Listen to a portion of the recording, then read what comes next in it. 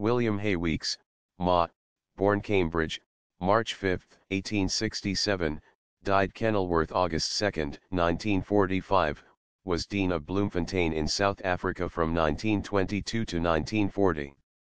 He was educated at Bristol Grammar School and Sydney Sussex College, Cambridge, and ordained in 1891. After a curacy at St. Sidwell, Exeter, he was chaplain to the Bishop of Bloemfontein.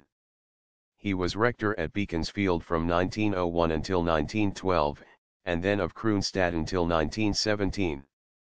He was Archdeacon of Kimberley from 1905 to 1917, and of Bloemfontein, and Vicar of the Cathedral Parish, from 1917 to 1940.